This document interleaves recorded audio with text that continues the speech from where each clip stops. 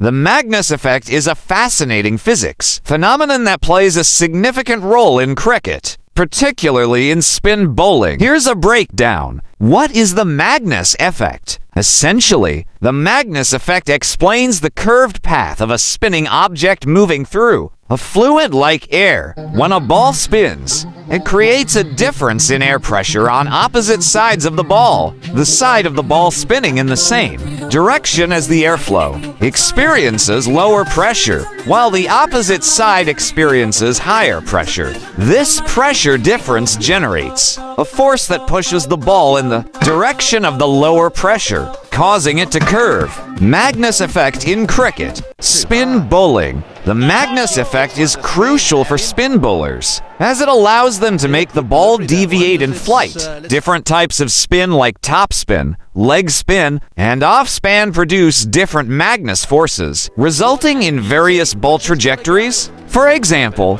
topspin causes the ball to dip more sharply. Sidespin causes the ball to drift sideways. It is important to understand that the magnus effect is different from conventional swing bowling. Conventional swing bowling is more related to the seam of the cricket ball and how the air flows over the raised seam. However, the magnus effect is very important to spin bowlers and how the ball moves through the air. In summary, the magnus effect is a key factor in the movement of a spinning cricket ball, giving spin bowlers the ability to deceive batsmen with variations in flight.